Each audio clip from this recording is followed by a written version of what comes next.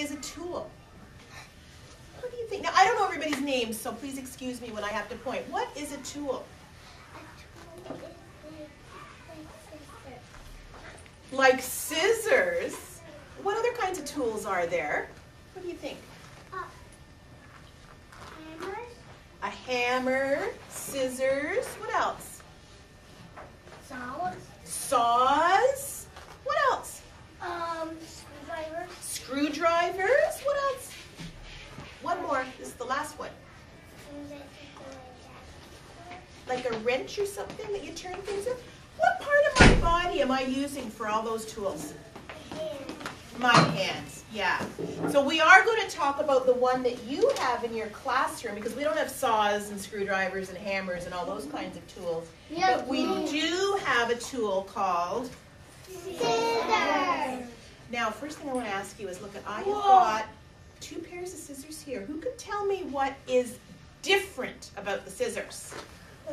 How about you? One's big and one's small. One's big and one's small. And one. Is there something else that's different? And one is sharper and one is not. Okay, this one's very, very pointy, and this one is more rounded at the end, so that's another difference. What else is different? And about the bottom. Uh-huh. The color of the bottom. We've got sort of a pinky red and a green color. One more thing that's different? On the big one, there's tiny sticks at the bottom. On the small one, there's not tiny Yeah, must be just the way these scissors are made. Now why? This is a tough question. Why do they make big scissors and little scissors? What do you think? Because they cut. Well, they both cut. That's something that's the same. They both cut paper. But why does the factory that makes scissors make some big and some little? What do you think? For big people. Oh, can you come up here? Oh, no, you stay right there. Can you just put your hand up? Touch mine. Which scissors do you think I should use? The big one. What should your friend use? The little one. Yeah, so they're kind of like shoes, aren't they? When you have big feet, you need big shoes. When you have little feet, you need littler shoes. So for your hands, they make these scissors because they fit your hand better. Now, I need your help because I've got some things I want to cut. And I get stuck a lot and forget how to use this tool to cut with. So I have a piece of paper because I know we need paper and I know we need scissors. So what do I have to do to cut? Who can tell me something I need to do? I haven't heard from you yet. What do I need to do?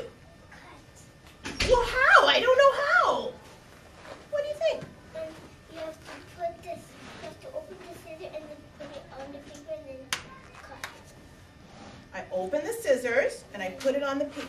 Not like that. Okay, well tell me, how do I put them On on? the side. There's right there. Oh, that hurts my shoulder. Oh my goodness. That's kind of uncomfortable. Is there a different way I could do this? Yeah, but What do you think? through the hole. You take the scissors, you go together, and you do that. What are these holes for? I see that there's a little hole and a big hole. So what do I do with those? Hold on, I've really been impressed with how you guys have been putting your hands up. So I will look at you and let you know, and I'm going to try to ask everybody to answer a question when I see their hand up. So I will ask you. So why do we have this big hole and little hole? To put your fingers in. Okay. Put one more in. Put your thumb in the small one. Oh, that's it. So there's a small one. So that's what I put my thumb in. Okay. And put your thumb in the small one and put your other fingers in the big one. All of them, do you think? Oh, that's kind of a tight squeeze. No, 3 or 2. Okay, I'm going to try 2. Okay. I'm going to put 2 in. Okay, now what? Now you put it on the side and cut. Open it. Open. How do I open it? And you do this. I spread my fingers.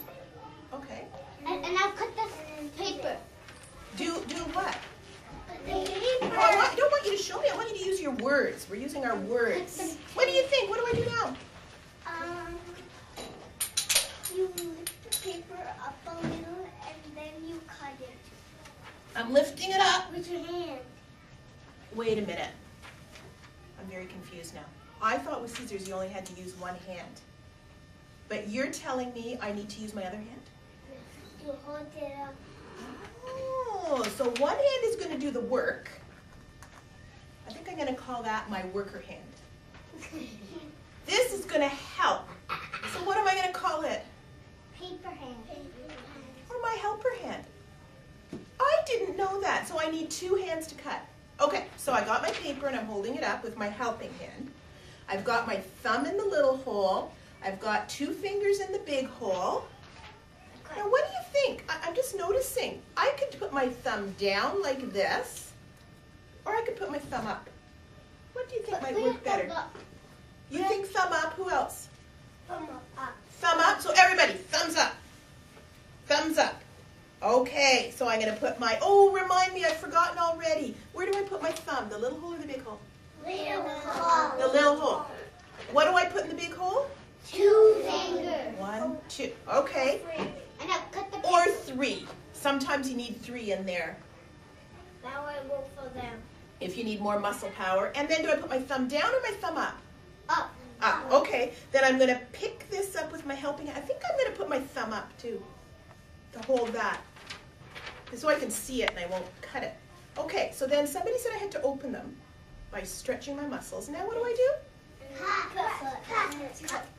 the paper. So how do I cut the paper? Just put the scissors on What do you think? You put it on the paper. On the paper? Then you, no. Put it at the side of the paper. So I have to put the paper On a line. And then cut it. inside the scissors. And then Okay. cut. And then I squeeze them? Yeah. Wow, it worked. Okay. I have a challenge. Okay? Because I was trying to... Challenge. Yeah, take a look. I have a road here. We got a green light and we got a red light. And I want to use my scissors to cut on the road. I don't want there to be any accidents. So I want to stay on the road and go from the green light to the red light. So I'm going to see if I can do everything you told me to do. Thumb, 2 fingers, thumb up. Helping hand is going to hold. Okay, I'm going to open them. I'm going to put them in. And now, can you stay down? Can you just stay down? I'm going to make sure. So I've got it here. I'll stand up so you can see. Okay? Now, how am I doing? Am I staying on the road? Uh-oh. You must have forgot to tell me something. Ooh, I went way off. What did I forget to do? On the line. I tried. You have to, I'll show you again. I'm going to put my scissors on. And I'm going to cut on the line. But you have to look. I have to what? You have to look at it. This is getting more and more complicated. So now you're telling me I have to use one hand for the scissors. I have to use a helping hand to hold the paper. And I have to use my eyes. So using the tool is a little...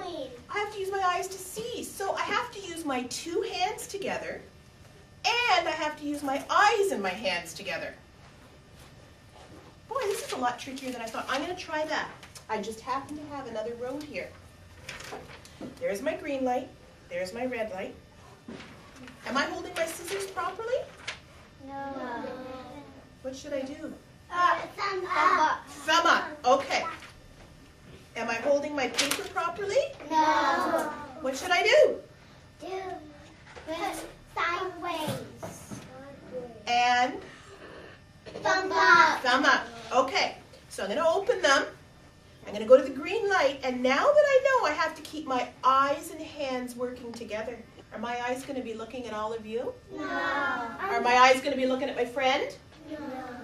You have to look at the line. I have to look at the line. Okay. Close them. Open them. And I'm going to push them along a little bit. Close them. Open them and push them along. You already do Close it. them. Open them. And then red light is stop. Hey! Thank you. You guys came up with a made fantastic plan. You made pants. It does look like a pair of pants, doesn't it? For a very little baby. Not for Mrs. Whalen. but for a very little baby. Okay, you guys have been such a help in helping me learn to use this classroom tool. I have another request. I think I'm ready to cut out a circle. Oh no. You have to look at it. Okay, so let's make sure I got my plan right. I put my thumb in the big hole. No. Wait a minute. Where does my thumb go? Okay. And my two fingers go? In the big hole. And my thumb is down. No. Okay. Takes me a little while. Look.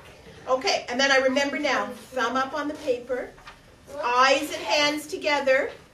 And don't cut your. And my helping hand is holding the paper. Oh! Is it supposed to hurt my shoulder this much? No. Oh, we have to turn the paper. I thought my helping hand just had to hold the paper. You have to turn it around. It's got another job. It has to help by turning. Okay. Oh, that feels so much better. I don't have to lift my arm right up. I can keep it down. And, oh, I can use my helping hand to keep turning it. And where are my eyes? On the paper. Oh, and look at when I keep my eyes on the paper and I use my helping hand to turn, I'm able to stay right on that circle. Wow. Good job. Thank you. Wow. Well, thank you guys for giving me such a good plan to use. So we got a head and a pair of pants. We need a body though, don't we? Yeah. And some arms and a neck. Yeah, there's all sorts of pieces. And No. I'm going to show you what you guys are going to make. You are going to be doing something that we call abstract art. What is that? What does abstract mean? Abstract. Does anybody know what that word means? No, it's not a bathroom word, and that's not appropriate. Abstract means it's art that doesn't have to look like anything. It doesn't have to look like a tree. It doesn't have to look like a flower. It doesn't have to look like a car. It doesn't have to look like a person. It's just art that's full of colors and shapes. And everybody's abstract art is going to look different. Like a rectangle. So what Miss Andress has put out for you are lots at your tables. There are glue sticks and scissors and a big black piece of paper. And if you're an artist, you would call this black piece of paper your canvas. That's the special name for the paper you do your artwork on. It's your canvas. And you're going to see all sorts of shapes and squiggly lines and things on the table. So what your job to create your abstract art is going to be to use your scissors and follow that great plan you told me. You're going to put your thumb in the little hole, 2 or 3 fingers in here, and thumb's going to be down. Oh, that's what I keep forgetting. Thumb is going to be up. And just to get warmed up, I might pick something that has straight lines on it because they're kind of easy. And I'm going to use my helping hand to hold it with my thumb up. And I'm going to use my eyes and hands like you told me to. And I'm going to try to cut right on that line. There. Good job. Thank you. And then I'm going to try to cut on this. Oh, and look I've got something here. It's a neat shape. I think I'm going to glue that on right there. I'm going to glue that on right there. And then I think I'm ready for a challenge. I'm going to pick this one because it's got squiggly lines. So I got my fingers in. I'm using my helping hand. Oh, and look at, what's my helping hand having to do with my squiggles? It's turning the paper so I can stay on the line. And I think, ooh, I like that shape. I'm going to glue it here. They can touch. They can touch when you glue them, one on top. Then I think I'm ready for an even bigger challenge. I'm going to cut out a Square. Oh, I see 2 little sides and 2 long sides. So that makes it a Rectangle. So I'm going to follow my plan. How am I doing? Good. Now, what am I going to do when I come to the corner? Cut, turn. turn the paper with my helping hand. And then I'm going to cut. When I get to the next corner, turn the paper. When I get to this corner, turn the paper. I have some friends that are moving around on the carpet. Can you please keep in one spot? Thank you. And I'm going to glue this one over here because I think it looks nice. And then, oh, I'm ready for a real challenge. Oh.